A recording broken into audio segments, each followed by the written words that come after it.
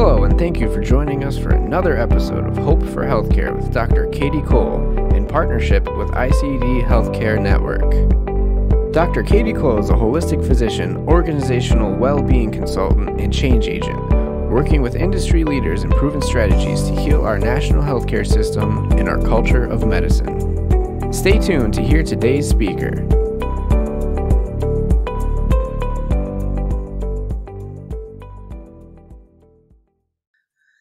Well, welcome everyone to Hope for Healthcare. This is a podcast in which we interview expert leaders around the country on best practices for healing our national healthcare system, culture of medicine, and promoting optimized work environment for all employees.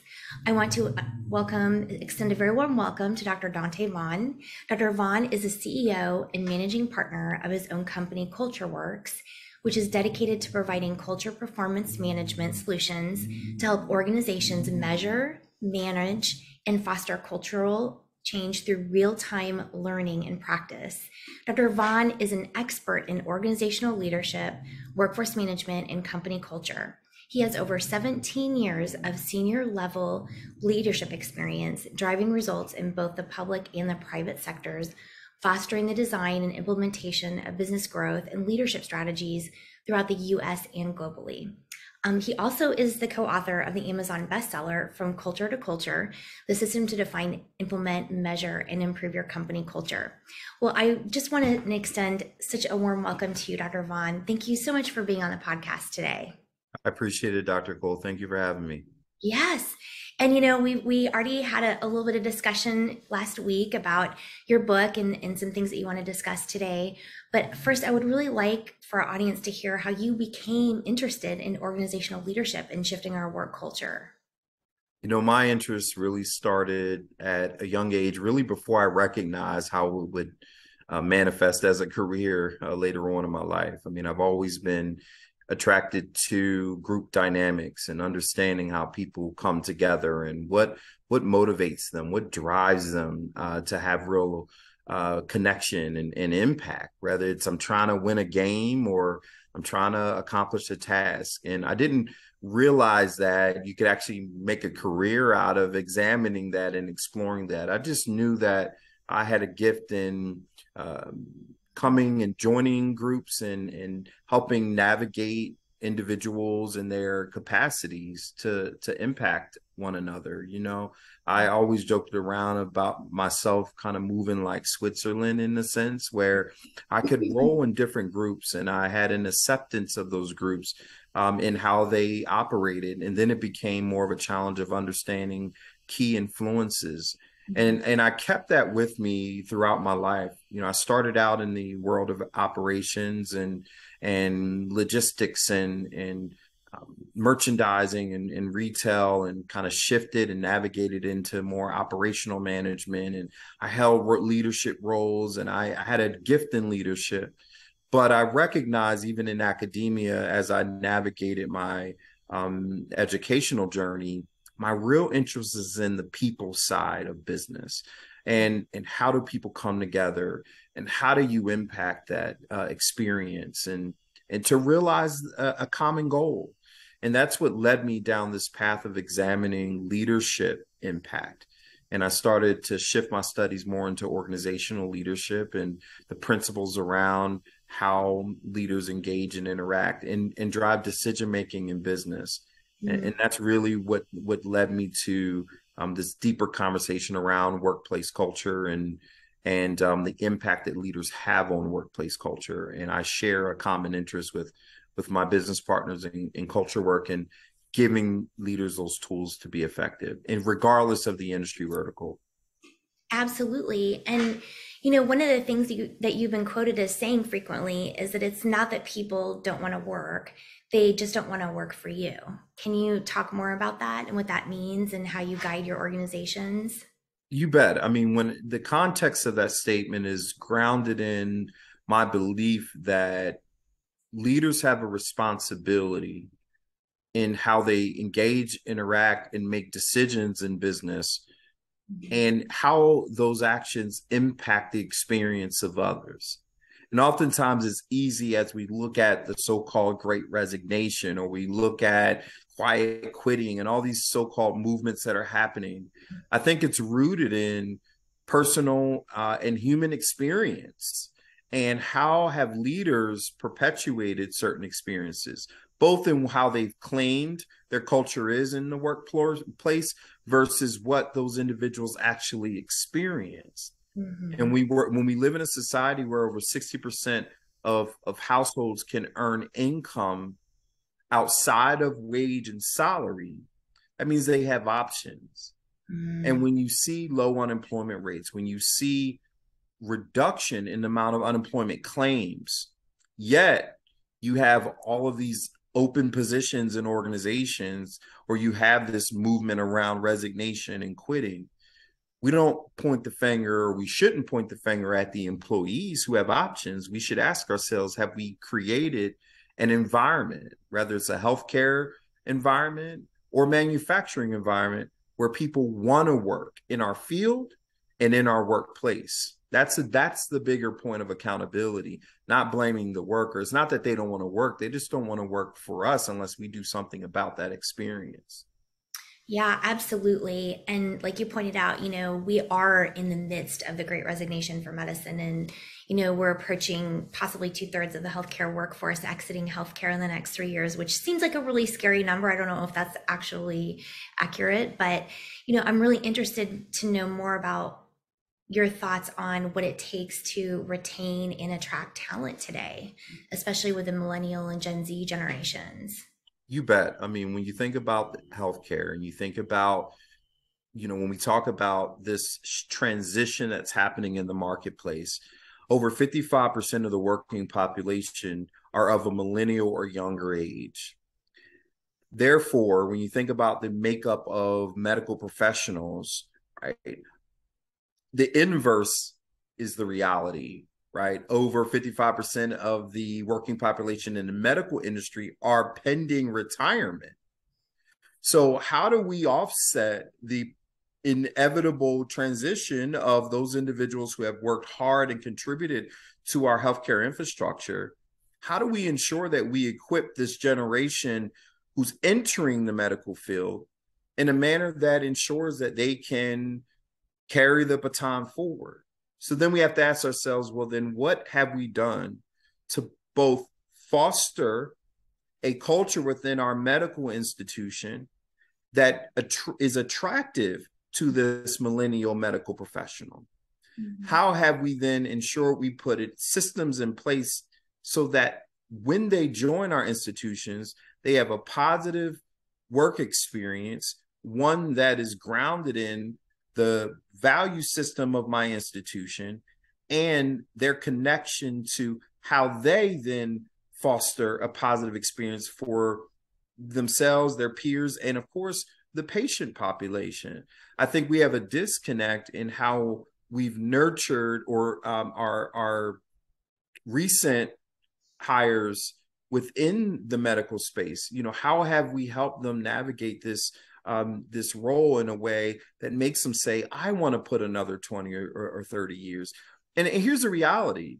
The demographic of employees today, no matter the industry vertical, isn't grounded in the same desires surrounding their profession as maybe our Gen X or baby boomer generations were grounded in the notion of hunkering down and spending 30 years in an institution and earning and providing for our families and also being able to serve the community. Now you have a generation who's also desired in serving the community, but doing so in a way where they feel purpose driven. They feel connected and belonging to the organization in a deeper way. They feel connected in the roles and responsibilities they have. That means as a medical institution, we have to shape our messaging differently if we're going to draw them to us. We're not just grounded in the oath that we take as medical professionals, but what do we do outside of that oath? What grounds us in how we engage and interact and make decisions every day? And that's the disconnect, I think, in how we are attempting to attract and retain this new generation of medical professionals. Yes, absolutely. And it goes beyond just even the messaging. I mean, you can, in healthcare, the message is, we're here to serve our patients and we're here to come together in that process. But what's happening is we need more than just that message. There needs to be a sense of camaraderie and respect and a culture of, and a sense of well-being at work, which I think we're really lacking in healthcare today and we're trying to work on. I'm curious. I know that you've talked, actually, I'm going to skip ahead because I want to get into your book, because I know the audience is definitely going to want to know more about this. And this is an excellent book. Everyone, I recommend that you get a copy of this. Dr. Vaughn and his business partner, Randall Powers, really outline the steps and the pillars needed to create an effective work environment outside of healthcare, inside of healthcare, in any industry. Can you talk to us a little bit about cultural performance management and how companies can integrate this to create more impactful leadership? You bet. I mean, the premise around cultural performance management is grounded in taking a more intentional, proactive, and operationalized approach in managing workplace culture. Mm-hmm. When we talk about culture, it's always been looked at as this abstract thing, and you can't really manage it. It is what it is based on the people, and that's frankly just not true. And we realize that being operations grounded, that culture is such an essential and critical pillar to your business. It impacts everything from, like we're talking about, talent acquisition and retention, to the patient experience or customer experience, to the efficiency or efficacy in how we operate. It's so essential because we're bringing human beings together, and we're trying to mobilize those human beings to realize an outcome together, right? But yet it's not managed in the manner that we manage other strategic pillars of our business, right? So why? Because there hasn't been a defined system around how to define, implement, measure, and improve company culture. Well, what historically has existed is simply, let me try to measure the impact of leadership engagement and then react to the feedback we get from those individuals who we surveyed. Mm-hmm. And then try to generalize and then mobilize leaders around something that we haven't even investigated or understood was root cause. Or even if that's the ideal experience for our business, not just reacting to what employees or customers say they want, but also balancing that with what is required for us to realize our purpose, our vision, our mission. We said, what if we turn that on their head and got at root cause? Mm-hmm. Well, what's the root cause? What's culture? The values we share, the language we use, the behaviors we display, the connections we make. So how do we then establish a methodology around, or a system around, how to actively manage culture? And that's where culture performance management comes in. 7 pillars. Do I have a value system? If I have a value system, have I defined them in a way in which I can align everyone in my organization and have specific behavioral expectations and standards for how they should embody those values?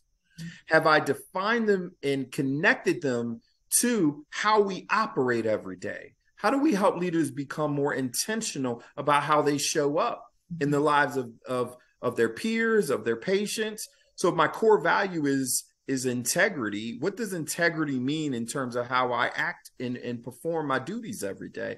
So that's the 3rd pillar, define. The 4th pillar is learn. Just because I have behavioral standards or expectations that I think my leaders are supposed to come to my organization with, how do I help them learn those behaviors and practice them? The 5th pillar, and then measure the impact of that. That's where we get into accountability. How do we drive accountability? Through self-reflection, through observation. How many conversations are being had between a charge nurse and a nurse, or a nurse manager, or an NP and an attending physician that says, hey, one of our core values is transparency. I watched you communicate with that patient. You never shared with them the fact that we had to change a protocol because they were not responding well. You just changed the protocol and told them you're changing the protocol. Right? It's subtleties in self-reflection and feedback that help that individual be more intentional the next time in practicing the values that connect to an experience you're trying to create in the business. But you need that mechanism. So you have measurement through reflection, through feedback, that we build tools and things that help organizations measure those things with quantitatively as well as qualitatively. And then it gives me a capacity to refine how I show up. That's intentional practice of leadership culture in a business, not waiting for a reactionary result of a survey to tell me I'm not showing up a certain way. Right. And in that, the way I'm showing up may or may not be in alignment with what you need from me in the first place anyway. So that's in a nutshell, cultural performance management.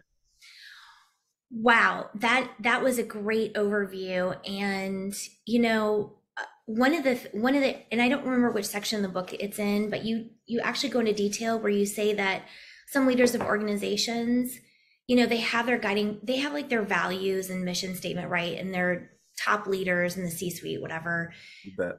They practice those, but then they leave it up to each department leader or manager to manage I don't know what you call it, but the after the effects of the guiding principles. So each department within an organization could be showing up differently with the values and could be behaving differently based on their own managers' interpretations of the values. You bet. And I just wanted to talk with you a little bit about that because I see that happening in healthcare, you know, and so I really want to dive deep into this subject with you for a little bit. Yeah, I mean, the premise, you know, in most organizations, frankly, because of this movement around, you know, being more conscious of what grounds an organization in their actions, you know, most companies have some form of values or beliefs that were meant to be guiding principles. Mm-hmm. The challenge with that is they only took a surface level approach in declaring what those values are. And in many cases, I mean, you can blow the dust off of the picture frames in the conference room relative to them. Most can't even recite them. Or they treated it like a campaign and not really an expectation for performance, which means those values weren't defined in a way that made them actionable and have become a standard by which everyone is measured in their performance. We measure output departmentally. We measure the efficacy of our treatments. We measure the impact that our staff is having on patient care from an intake and outtake output perspective. But are we measuring behaviorally how people are engaging and interacting and what's driving their decision making? Well, that's typically not integrated into that evaluation process in a real intentional way, all the way back from core values and principles and belief statements, all the way to, if you don't show up this way, then you're not meeting fully our expectations, and let's give you tools and resources to help you show up this way. Like that, most organizations haven't gotten that far. So what happens is, yeah, you have a general value system that people kind of treat in the manner that the organization presents it. It's almost window dressing, or if it's not window dressing, it's just we haven't integrated it into our business. We've put a lot of communication around it, but not a lot of integration in terms of our other areas of our business. Have you articulated it in the job description? Have you developed interview protocols that ensure you're asking the right questions to validate that they can align with that belief system? Have you integrated it into how people show up and engage and interact every day? Have you integrated it into your performance review process? Have you entered into your bonus system? Right. Mm-hmm. That's where it's missing. So what happens? We're trying to do the best we can in our interpretation of what that means, because we don't know how to make what the company defined arbitrarily as and make that actionable. So we're going to form our own way of how we show up that way. Now you take it, and every leader is going to apply their understanding, because there's a lack of specificity and clarity around, well, what does it mean? And a lot of organizations, sometimes these core values or beliefs are so broad and abstract. It's like, you know, we bleed blue. Like, we do whatever it takes. Oh, right? no. Like, whoa, what do you mean do whatever it takes? So in my department, do whatever it takes may mean by any means necessary. Right. So you know, this is part of the disconnect, right? And if I'm not being held to that, if I'm only being held to the output, yeah, you know, then it becomes less of a area that I put a lot of emphasis around my learning, my practice, my development. Mm-hmm. So how do you work with organizations to weave their guiding principles and values throughout the fabric of their system? How do you do that? You know, it starts with first, let's revisit those values and principles, and not in the context, you know, of whether they're good or bad. We don't have any ideological view on what you believe your values should be. What we do is we try to have the senior most leaders in an organization reflect on the drivers of success in their business. And this is one of the tips we give in the book is if you want to start somewhere, just reflect on what has led to your success. Okay. Not transactionally, not in your systems or your processes, in the behaviors that people have embodied and practiced every day that you believe contribute to your success. Write that down and ask yourself, does the value system you have in place connect to what is actually happening in your business that drives your success? Because you have some refinement to do. That also helps you start to clarify when we say a core value is excellence, what we mean is this, and this, because it contributes to our success. Not because the market told us it's important, but because we see it show up in our business every day. The same thing applies to what you believe is missing in how people are engaging and interacting that could further your success. So when you define behaviorally what you want and work backwards, sometimes you get better refinement of the values, and we help them through that process. And through that, we also help to remove ambiguity around what it really means. Because a lot of times these values are either antiquated and so you fail to connect to the leaders in your organization or members of your organization and to the marketplace. So a lot of times it requires refinement for that purpose, but then it also requires refinement because it lacks definition in terms of action. So once you define that and understand the actions, now you have to look at these areas of integration, communication and integration. You know, what's required for you to actually start to hold people accountable to showing up that way. And that's where we start to get into, well, then where is culture fostered in your business? Points of engagement, interaction, and connection. Let's map those out. Let's talk about it through the lens of patient experience. From initial registration and intake, all the way to treatment, post-treatment, and exit. What is the experience we're trying to foster for that patient? Where are those points of engagement, interaction, and decision-making? And then let's map those out, because those could be opportune times to be really intentional about perpetuating this culture we claim exists in our business. Let's start there. Because what happens is inherently through social learning theory, through experiential learning, then those moments that are less transactional, you still start to foster that engagement and that experience that you want, because it starts to become ingrained in how you move and how you operate every day. But we start with the more systematic or standard points of engagement, or what we call cultural connection, as a means of bringing consciousness and awareness for practitioners and leaders in business to start to say, okay, I have this patient experience or this culture path for the patient. I have this culture path for new hires. I have this culture path for existing staff. How do we become intentional about practicing these behaviors that we've been really specific in defining as a standard and expectation for performance? Start there. That'll at least get you going in this more systematized approach. And then we can get into what are the tools you have in place for fostering better learning, practice, refinement.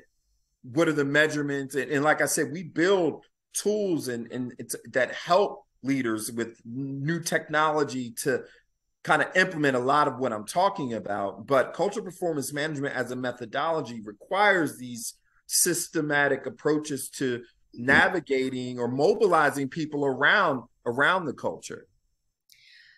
So, Dr. Vaughn, how does this impact return on investment for companies when they invest in their culture and really standardize their values and their guiding principles throughout the system? How does that equate to profitability for the organization, and in what ways? I'm curious. Great question. And this comes up a lot, especially in organizations that, most organizations, right? We're not doing this necessarily for free, right? I mean, our objective is to drive profitability so that we can continue to realize our purpose, our mission, our vision, right? And when you think about this enhanced alignment around how leaders should engage and interact and how it influences decisions, if you've done the work of validating the importance of these behaviors and outcomes in the business, then you start to bridge the correlation between practice and outcomes. Mm-hmm. And we see it manifest in the form of, let's just talk about greater retention. The cost associated with turnover alone in an organization is astronomical, especially depending on industry vertical. The cost to source, screen, hire, train, and optimize an individual's performance just to lose them as a result of the lack of fostering the experience that we claimed when we hired them. Imagine the savings associated with perpetuating that culture. So that in and of itself, in a reduction in turnover. Think about productivity. Mm-hmm. The efficiencies gained in creating capacity of your leaders and employees and how they operate every day. If y'all hear crying, it's my son. Imagine the capacity created when you are engaging in a way that drives better alignment and performance expectations, when driving greater motivation, greater intentionality in how everyone's operating, a sense of purpose in how they're operating, a connection to what they do and how it helps them realize the greater mission, vision. Mm-hmm. That creates capacity that translates into dollars for an organization, both in patient capacity, their ability to navigate patient care in a way that now they can manage census because now they are efficient and effective in that patient experience, right? They're minimizing the repetition that's associated with because of a lack of communication, because of a lack of awareness and expectations. I mean, there's so many things that are realized simply by being more intentional and systematic in how they are driving engagement, interaction, and decision-making in the business, even down to critical decisions that are made in and throughout the organization. What's the barometer for how you're driving that decision-making? And sometimes it's going to be grounded in the core values and principles of that organization because it isn't written in a policy book. And how do we ensure that that decision-making aligns accordingly? Because those decisions have fiduciary impact on the business. Mm-hmm. It could lead to litigation. It could lead to a number of things, excess waste or costs associated with this decision-making. So how are we grounding? What's grounding us? Right. So all of these things have an impact simply by formalizing or articulating that cultural performance management system. Mm-hmm. Yeah, I mean, that was very well explained, Dr. Vaughn. I appreciate your perspective on that. And thank you. You know, we have the data showing that even in healthcare, investing, even just starting with the patient experience and, looking at, the patient feedback on how their clinician team is doing and those scores relate to profitability. So when they improve, profitability improves. So, but there is no one way to get, to improve a company culture. And so, in healthcare, we're excited to talk to other industry leaders and experts like yourself, because you've been so successful in implementing these strategies in other organizations. And, we want to learn from what's working. Well, Dr. Vaughn, I really appreciate your perspective on all of this. And, in healthcare, we are really looking outside of the industry to see what's working because, I think I was talking with another person today about that we might even be 40 to 50 years behind, other industries in America and globally on company culture and workplace environment. And so we want to learn from the best. And so I'm really excited to be able to have you here today. There is no one way to improve company culture. And so your perspective is very valuable since you've been doing this for decades. No, I appreciate that. And I'll say that where we've landed in this journey of improving employee, customer, patient experiences, we have to remain true to root cause and the real impact that we all have, starting with leaders in fostering this experience that we all desire. And unless and until we can operate from a place of truth and authenticity around what we're doing to contribute to those experiences, we're never truly going to realize the vision that we have. And so for us, our approach is about how do we get at the leadership's impact on this workplace culture, and how do we equip leaders with the tools and resources to help them better perpetuate or foster this culture that we envision. So that's the work that we do, because we believe that we can help people lead better together, and we can do so effectively and with real tangible impact. Well, and we know that leadership is local. So, and I think, was it you or somebody else that said that 80% of people worldwide would actually fire their immediate manager or boss? So it's a real thing. I mean, we're really, and we know that physician burnout is directly linked to the manager or physician leader above us. So it's really important that we address the idea of leadership training and leadership evolution with the times, and then the assessment and accountability piece is key. Agreed, 100%. I mean, oftentimes, especially in industries that are grounded in such a specialized technical, nuance that still involves a tactical aspect of it. But, when you think about healthcare and the channels by which professionals navigate to realize leadership roles, what's missed in that is greater investment in leadership training and development, and helping them connect how they show up, how they engage, how they interact. What drives their decision making isn't just grounded in the technical understanding, but also in the human understanding, and in how to impact and motivate and inspire and educate, right? The role of a leader. So the expectations have to shift. The measure of performance has to shift. And until that happens, then the barometer is off. Therefore, the experience is often misaligned with what you want. Well, the realignment with the guiding principles and the values, I think, is definitely key. And I know in healthcare, that's where we need to start, at least. Sure. Any way I can help in that journey or in mission, I'm all for it. That's what I'm here for. And that's what CultureWorx is here for.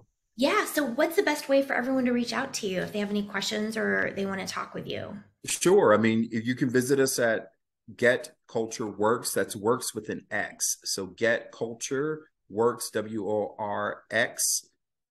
WORX.com. You can also contact us on any major social media platform. You can find us on Facebook, on Twitter, Instagram. I mean, we're trying to remain as present with the times and outreach and connection as possible.